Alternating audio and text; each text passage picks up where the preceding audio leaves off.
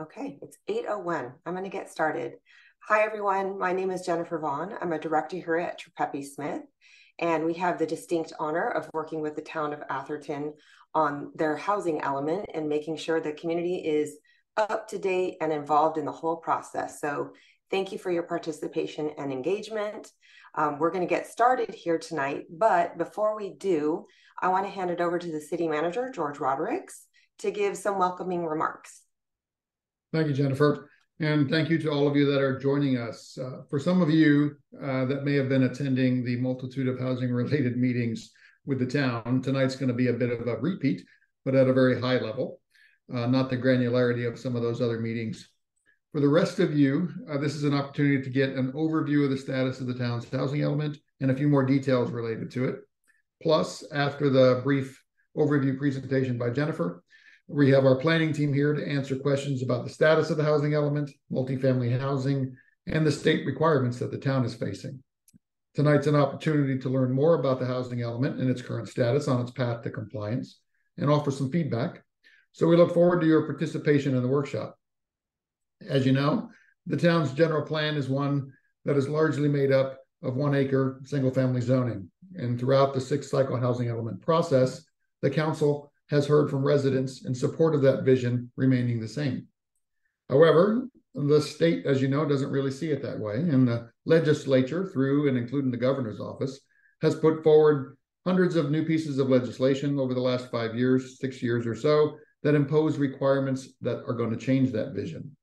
And while the town can largely remain with its 1 acre single-family zoning, new state laws require the town to adopt changes to local zoning that provide opportunity for subdivision of those 1 acre parcels, more commonly known as SB 9, changes that allow for the creation and placement of more accessory dwelling units, and changes that provide opportunities for the development of multifamily housing.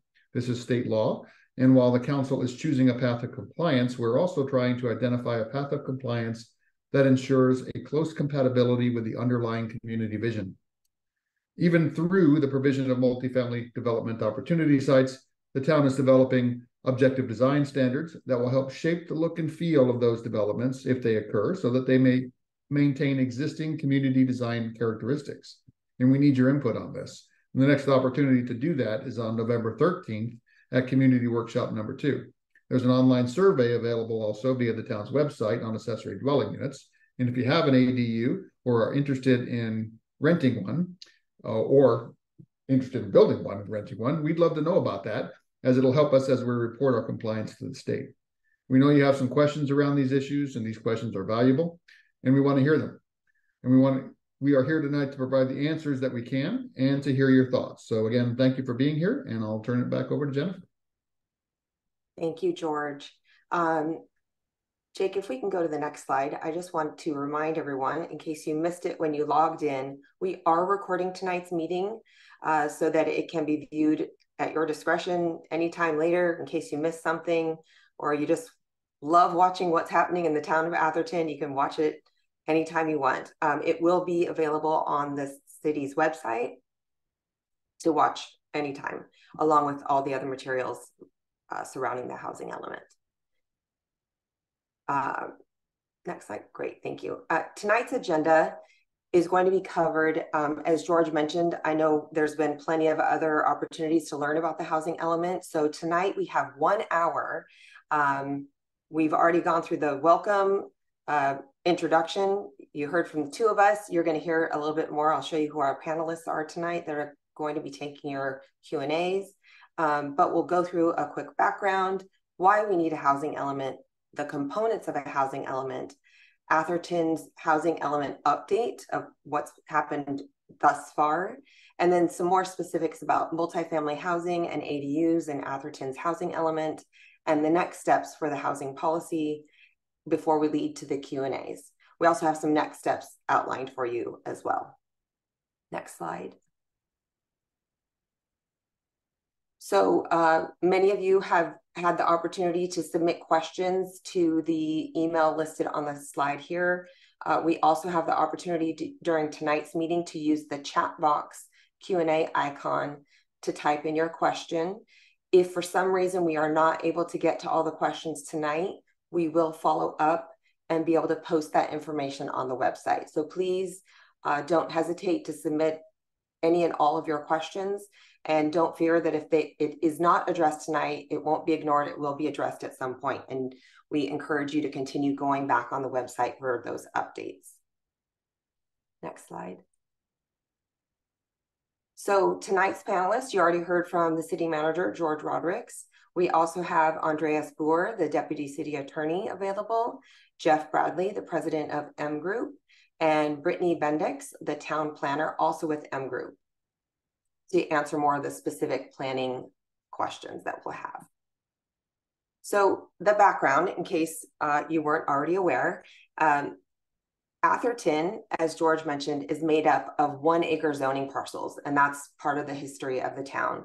It's not changing by including the multifamily housing, just we're simply abiding by the state law. We care immensely about the following the regulations in the spirit of compliance, but we're also looking forward to hearing what your input is on how we balance those two issues. Next slide. So why we need a housing element. Since 1969, California law requires that all local governments adequately plan to meet the housing needs of everyone in the community. And local governments meet this requirement by adopting housing plans as part of their general plan. The housing plan is known as a housing element. General plans serve as the local government's blueprint for how a city, town, or county will grow and develop. And California's housing element law requires local governments to adopt plans and regulatory systems that provide opportunities for housing development. So builder's remedy is a legal process that's used to facilitate the construction of low or middle income housing when a municipality fails to adopt a housing element in substantial compliance with state housing laws. Without an HCD certified housing element, the town is susceptible to developer proposals for builder's remedy projects in Atherton, and will have little recourse to halt these projects. You may have seen some news articles about this recently in surrounding communities and throughout the state, where cities have not been able to enforce their own zoning codes because of builder's remedy. Next slide. So the components of a housing element, there are typically 6. The first is a housing needs assessment.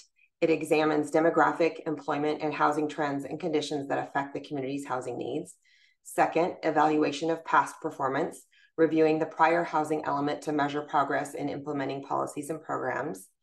Third, housing sites inventory, identifying locations of available sites for housing development or redevelopment to ensure that there's adequate capacity to address the regional housing needs allocation, also called RHNA. So if you hear that, that's what it's in reference to, those identified housing needs.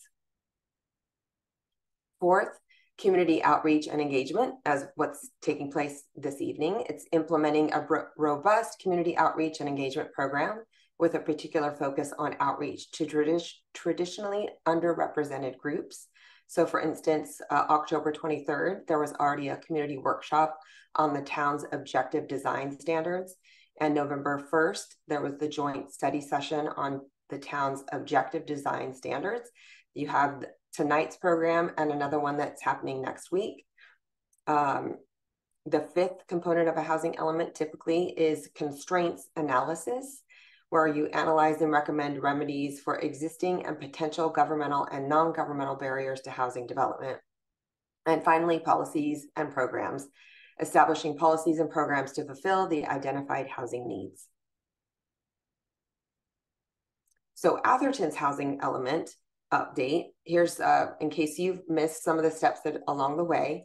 The first is the housing element was approved by the City Council and submitted to the Department of Housing and Community Development, also known as HCD, in January of 2023.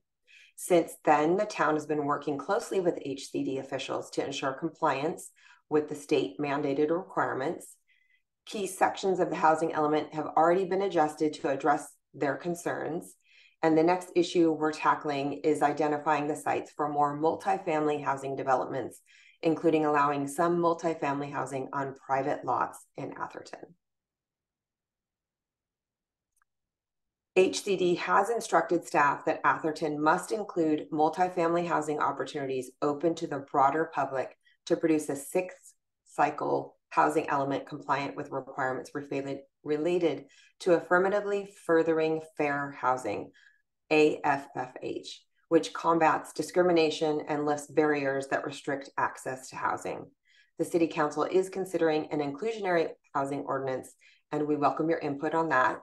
The town is committed to a compliant housing element that complies with AFFH. The point that we want to emphasize is the town needs to identify enough multifamily sites in its housing element revisions to receive certification from HCD. Otherwise, we will not be in compliance and the process will continue while the town is open to the possibility of losing our local control over land use. That's the builder's remedy we mentioned earlier. So the issue at hand is not about the number of housing units the town needs to provide. The town's current plan already meets the required numbers through various means, including the ADUs mentioned, the accessory dwelling units, SB9 units, new single family development, and housing on school sites. The state is requiring the town to permit multifamily housing open to the general public. Adopting an inclusionary housing ordinance is one way to show our commitment to meeting all the state's housing requirements. The town is a good actor in complying with state law, but will work to preserve the town's character while also meeting HCD's requirements. So George mentioned earlier the accessory dwelling units, and the town is proposing that by adding ADUs, we can create more affordable housing opportunities. So you can visit the website, which the QR code links to that, where you can complete a survey and register your ADU and help Atherton meet its housing requirements. So some of the next steps: engaging with the community. As we mentioned before, there's been several opportunities to learn about the housing element, but we're not stopping now. We're hosting a series of community events and discussions to engage actively with our residents and foster inclusivity and ensure everyone's heard. So the next one will be next week, November 13th. It's a second workshop on the town's objective design standards. We encourage you to participate in that as well. We're still liaising with HCD. We have ongoing collaboration with them to help us work towards compliance with the state law. And finally, we are working on proposing the housing element. So we'll continue to refine and finalize that, incorporating your feedback and addressing the state's requirements. So that was very fast. I know I went through a lot of information. Hopefully, though, none of that was new to you, that you've been following along as we've been doing these different opportunities for community engagement. And we encourage you to submit your questions if you haven't already. We did get a few ahead of time, so I will start with those. And you'll notice here on your screen, I think you might only be able to see me. When we have the questions as they come through, each of the panelists will be featured on the screen so you can see who our experts are to be able to help you. And the first one I have is for Brittany. The question is the town just trying to keep below market rate housing out of the town? So no, actually, can everybody hear me? Yes, great. So no, the town is pursuing affordable housing as a good actor. We're meeting the requirements of the regional housing needs allocation or RHNA requirement. What we're focusing now is how to be more inclusive through the multifamily housing typology that the state is asking us to meet for AFFH, affirmatively furthering fair housing. Great. Okay, let me get to the next question. Has the town, and this one is probably directed towards our Deputy City Attorney, Andreas, has the town considered a legal case against the state on this issue, or have cities looked at banding together to reassert a more fair balance between state and local decisions on housing? We have looked at that, and so far nobody who's tried that has been successful. And so we really don't see that as a viable alternative to just adopting a compliant housing element. Thank you. Okay, back to you, Brittany. How does infrastructure like sewer, power, water impact things like building high-density multi-unit housing on a single lot in the middle of a neighborhood? So the sites that we're looking at relative to multifamily, but also the entire housing element sites, have all been evaluated relative to their proximity related to major transit corridors, access to resources such as schools, um, commercial facilities, recreational facilities. So part of that also includes sewer and water, and that's just a regular component of what is incorporated into the housing element process. Great, thank you. And then this one is for Brittany or George, depending on who wants to take it. What are the town's next steps towards achieving compliance with the state's requirements? I can take this one. Sure.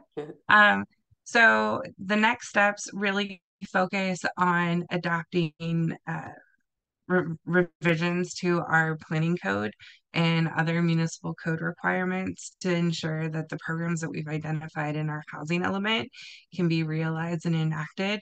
And then while we're doing that, we need to do that by a certain time frame, the end of January in 2024. And so to make sure that this program is comprehensive, we're also working with our marketing and lobbying teams to make sure that we're having the best dialogue possible that we can have with the state, and providing clear responses to what their requirements are. George, do you have anything you want to add? Sure. Just that, as was mentioned earlier, the town has a set number of units that we have to develop or that we have to plan for within the next 8 years. And ADUs, accessory dwelling units, is a major component of that. I think within the housing element, there's about 280 that we're saying could be developed over the next 8 years. They haven't been developed yet, but the plan is that they will get developed as new homes are remodeled and people add ADUs. So while we're projecting we're going to meet those numbers out there, they're still very important for people to develop an ADU, rent that ADU at an affordable rate, and let the town know that that's actually happening, because we're required to report to HCD each year that we're meeting our numbers and obligations. We have one here. How does registering an ADU help if Atherton has already met unit requirements? And I think that's for you, Brittany. Sure. And this actually touches on what George was just describing relative to the annual reporting requirements that we have to HCD. So the housing element is the plan. The annual reporting requirement shows HCD how we're doing in meeting that plan. And while it's easy to say, hey, we have so many ADUs that we think are being limited, or we think that are being offered at specific income levels, it's very helpful to have residents acknowledge that that's the income level or what the income levels are that they are renting their ADUs at. So we have some level of documentation that we can hand over to the state to say, look, no, we have public testimony that these are the rents that they've been given. Thank you.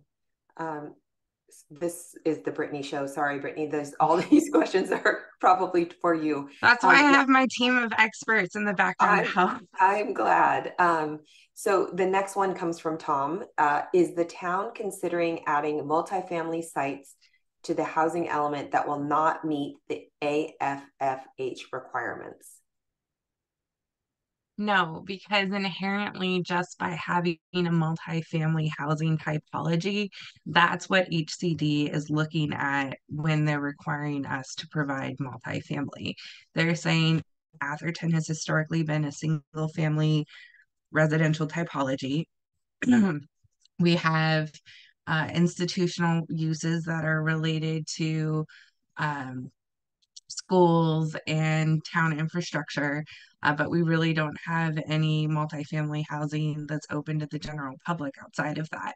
And HCD sees that as addressing AFFH because it's access for somebody who otherwise couldn't live here. And even if it's a market rate, it's even if it's a market rate apartment or condo in a multifamily building, that's still a different unit type than your standard single family home that you have in Atherton. I think somewhat related is this question: how is the town ensured affordable housing in our boundaries? So we've talked about the ADU program, and that's really how we're meeting the number requirement for the housing element and the RENA allocation. Another component of this in the housing, or another component of affordable housing that the housing element is asking for, is that the town consider an inclusionary housing policy. So for multifamily development, a portion of that would be required to be affordable housing units. That's yet to go forward to the city council yet. That's still under analysis by staff. So at some point, we would come before the city council and ask them what percentage of units should the inclusionary housing program require be affordable, and then more specifically, what level of affordability should that be? Um, and those are future discussions that we plan on happening with the community. Okay, and the question came in from David that kind of relates to that as well, is how do you reconcile the cost of the land and development with the compliance of the affordable housing requirements? So that's something that we're hoping will be identified partially in the inclusionary housing study, at least so if insofar as what's the right percentage number that should be required. A standard percentage is usually 20%. So in order to make it more feasible, should it drop down to 10%? Does it need to go up higher? Or if it does go up higher, does that make development less feasible? These are a lot of the levers that we'll be looking at when we look at that program. This might lead into that also, for you, or if you want to pass this along to George or Jeff. To give you a break, what is the Sure. role of the objective design standards? Jeff, do you want to take this one? Sure. Thanks, Brittany. Just to mix it up. Yeah, Jeff Bradley, planning consultant, working under contract with the town. Objective design standards are important in order to comply with the dozens of state laws that Jennifer mentioned that have been passed over the last 5 or 6 years. And a lot of them essentially require cities approve housing on what's known as a ministerial process, as opposed to a discretionary process, which most of our cities in the Bay Area have used historically. And a good example of that is a lot of cities used to say, well, your housing needs to be compatible with the neighborhood. And everyone would argue about what that means. Everyone would have a different opinion, and it would take, several months or several years to work that out. Under these new objective development standards, through a ministerial process, it means that anyone looking at the requirements, any two different people looking at the requirements, would really have no basis for disagreeing on whether the proposal complied with it or not. And the classic example would be building setbacks. Does it meet the building setbacks? Yes or no? And it's very, very black and white. And so cities are now going through the exercise of developing very detailed objective development design standards for residential development to comply with this new way of doing business that the state has handed down. Okay, another question from David in relation to that the compliance and maintaining the existing character of the town seems very difficult. To date, the proposed housing sites have nearly all received objections. Where do we sit relative to submitting a plan that will be accepted by HCD? And I'm guessing that's for George or Brittany. Can you read me the question one more time? I just want to make sure I fully grasp it. Balancing the compliance and maintaining the character. Basically, bottom line is, where is the town relative to submitting a plan that they believe would be accepted by HCD? Sure. So right now we're taking the approach, we're looking at a number of sites through CEQA. It's likely that we don't need all of them. We don't know what that suite number is, but at least we have a selection to choose from. And because there's no set number, because we're solving for inclusive multifamily, and we've already met the RENA number, there's more comfort in getting HCD acceptance here. But there is a struggle in terms of maintaining the town's character. And I think that largely touches on why the objective design standard conversation is so important, because we really are trying to work with that kind of narrow area of what remains of local control in this sense to really facilitate something that the town can recognize as Atherton, and doesn't seem like such a drastic departure from what has been the history of the development pattern for the last 50, 70 years. Got it. Okay, this one we're gonna skip around and have go to George. A question from Adam. Is there any discussion to provide the affordable housing to those who support the community, such as teachers, firefighters, police, healthcare, etc.?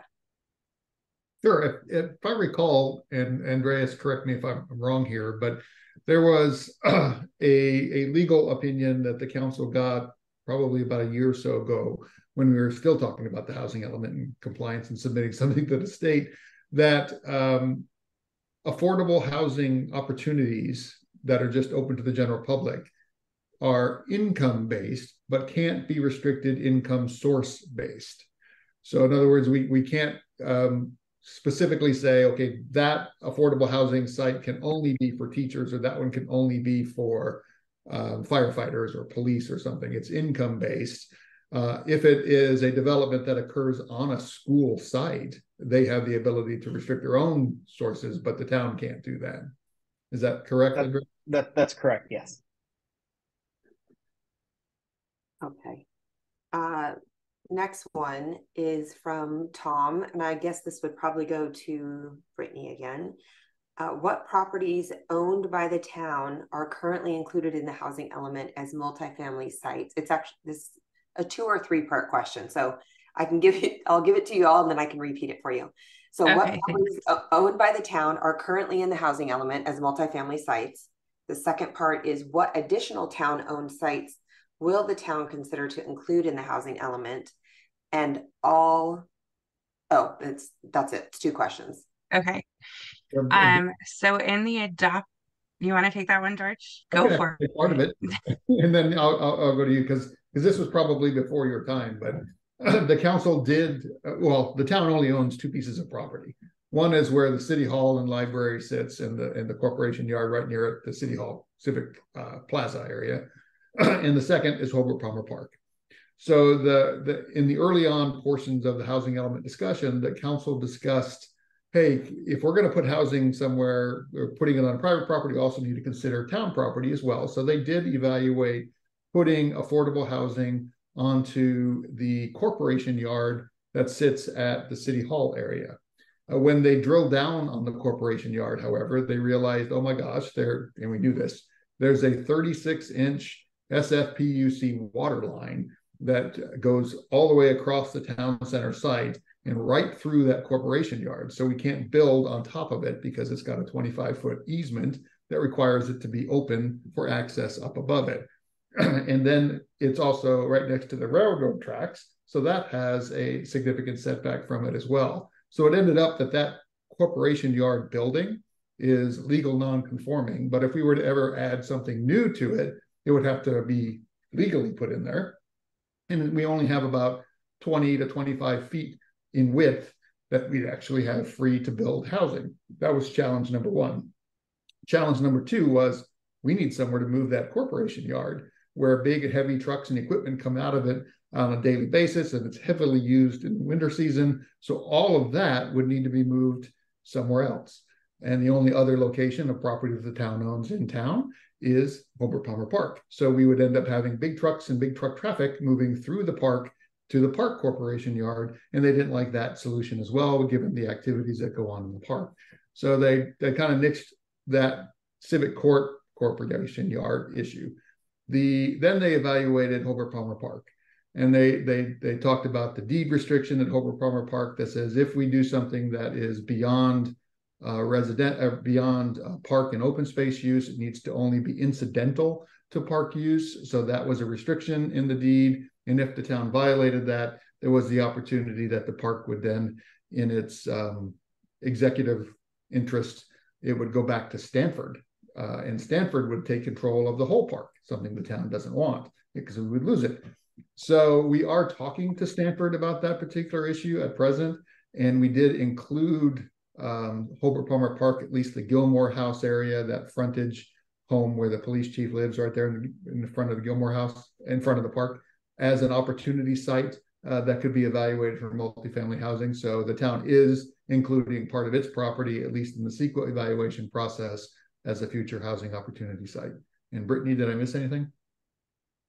I would just stress that when we were discussing additional sites this summer, that it was very important to the council to look back at city-owned property.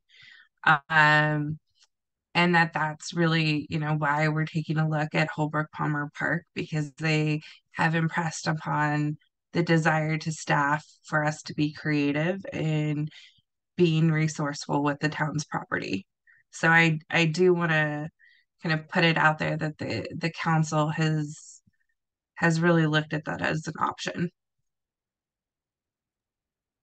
Great, thank you. I've got a couple of questions which probably go to George.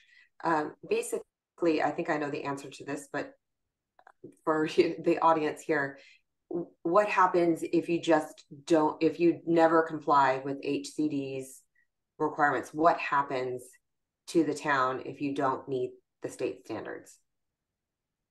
Well, I'll kick it off, but I'll let Andreas back me up here.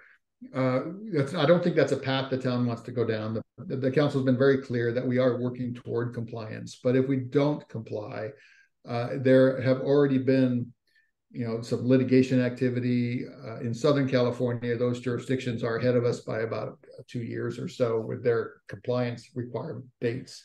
So a community like Coronado, a community like San Bernardino, both of which have had legal settlements with HCD, they've dragged their feet. They haven't moved toward compliance, or they flat out said they're not going to comply, adopted something in their housing element that's not compliant at all. The states come down to them and said, hey, you are required to comply. And if you don't, here's the remedy. And in those settlement agreements, the state has said, if you don't comply by X date, you will lose your local land use zoning authority to approve certain types of development. And if you don't comply by this next date, you're going to lose all local land use approval authority, which means they won't be able to approve a single family home until they've adopted a compliant housing element. And it also means that they're subject to builder's remedy solutions. Anybody comes in, buys a piece of land, they can build whatever they want, so long as it complies with the standards for builder's remedy, which means it's part affordable, but it can also be part affordable and multi-use. So there's all kinds of land use penalties that could be imposed by the state and by developers. Not to mention the fact that there's also fiscal penalties, financial penalties that could be imposed by the state. Andreas, what I missed? I just really have one thing to add, and that's not that it would shut down land use authority and the ability to move projects forward, but it could potentially hand over control over approval authority to HCD.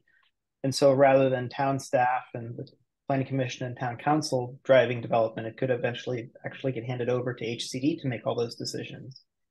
And so that would be giving up even more control. It wouldn't just put a pause on all of that. It would essentially just totally relinquish authority. Right. But right. otherwise, I think you covered it quite well. I'm guessing that means permits would not get approved any quicker, right? Yeah. So, they may not. We really don't know. Yeah. Okay. So one of the follow-up questions to get more into, and this is for Brittany, about the design standards for multifamily sites. The question is, when will those be decided on? Will they be voted on at one time, or is it a basket of choices that will be voted on all at once? I'm not sure I understood. So I read that question too, and I think when they're asking about the basket of choices, they're asking, are we going to vote on, or would council vote on the inclusionary housing program, the objective design standards, any other related code updates, as well as a revised housing element all at once? And based on this January 31st, 2024 deadline, it's probably going to end up looking like that. We are trying to do as much outreach on the objective design standards right now up front because they're ready to be talked about. And we're moving forward with all of those pieces as they become available. But we are up against a deadline that we are trying to hit to make to be compliant with the state. And so I do think that it's likely that in January, we're going to see all of these coming to a head at the same time. With that said, we are trying to tackle them as independently as possible so we can give public the space to think about one thing at a time and get focused feedback. Great, thank you. Another one, it was a follow-up. I know you talked about the town-owned sites, but there was a follow-up if there are any listed on the housing element for multifamily housing. Yeah, so I saw that question pop up too. For clarification, the adopted housing element that was adopted last January, but it wasn't certified by the state. That did not have any town-owned properties on it. So we are looking at additional properties to add. Those are currently under review for analysis under the California Environmental Quality Act, or CEQA. And one of those sites that as we previously discussed, is Holbrook Palmer Park, or a portion of it. I'm blanking on the name of the house. Gilmore House. Thank you. So that specific location is something that's going to come up for consideration by the council at some point to include or not to include in the revised housing element. You led right into another question that came in about the Gilmore House. What happens if it stays on the list and Stanford later challenges the deed? The follow-up is, wouldn't we be trapped and lose the park? So good question. The Gilmore House is town property. So if it's in our housing element as an opportunity site, the expectation is that sometime within the next 8 years we would develop that site. Doesn't mean it has to be developed, but the expectation is that we would do that. We are in conversation with Stanford, and we're trying to winnow down any objection possibility there. I don't know if that'll actually happen, but if they maintain their interest, then it's unlikely that site would be developed over the next 8 years. At some point, over the next few years, probably beyond the 8, their interest ends. And at that point, the town is free to do what it wants with that site. Great.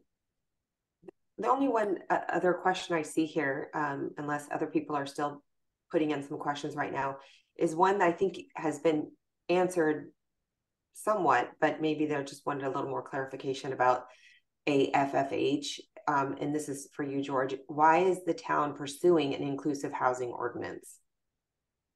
So an inclusionary housing ordinance that was looked at by the council in one of its first iterations of the housing element that went to the state back in January 2023.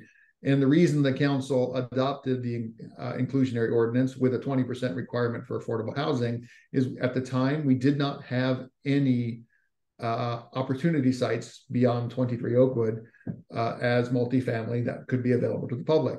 So the council felt that with the inclusionary ordinance, we would end up requiring 23 Oakwood as it developed to produce 20% of those units at an affordable rate. And if there were any other multifamily opportunities that did occur, the ordinance would also require them to produce 20% of those units at an affordable rate. The alternative to that 20% production is that they would pay an inclusionary housing fee, and that fee would go into a fund that the town could then use to further development through grants or development opportunities to other opportunities in town to develop affordable housing. So that's one of the reasons the town adopted the ordinance.